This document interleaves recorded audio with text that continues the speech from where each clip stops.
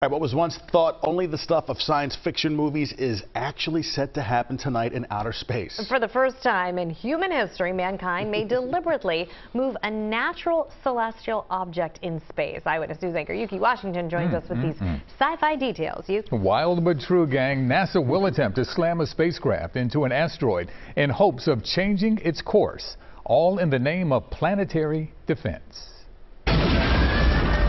What we've only seen in the movies could happen tonight. We are moving an asteroid.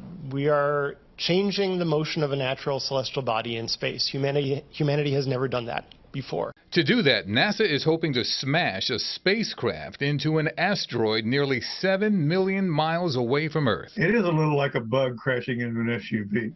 About the size of a vending machine, NASA's DART spacecraft will be flying 14,000 miles an hour when it slams into Dimorphos, a small moon orbiting the asteroid Didymos. The moon they're trying to hit is only 525 feet across.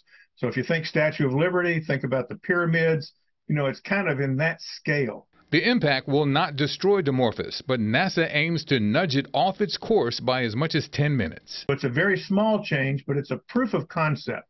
They want to prove that you have the ability to deflect an asteroid if they ever spot one heading toward Earth on a collision course. The odds of an asteroid hitting the Earth with devastating impact, they're remote, but the consequences are extreme. Evidence suggests one or more asteroids caused the mass extinction of dinosaurs on Earth.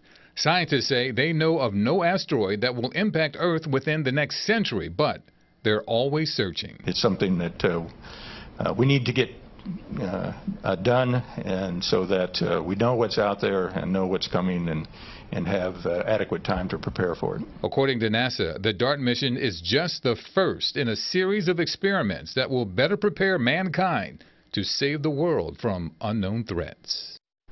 NASA's DART mission is expected to crash into the asteroid at 7:14 Eastern Time tonight after launching 10 months ago. Coming up in our next hour, Derek Pitts, Chief Astronomer and Director of the Phelps Planetarium at the Franklin Institute, will join us live to talk more about this mission. Until then, go forth and prosper. Back to you. I'm captivated by this. Thank you so much. Really I know. How about it? Let's hope it goes well. Crazy stuff. Exactly. Please, my Thanks, goodness. Ukee.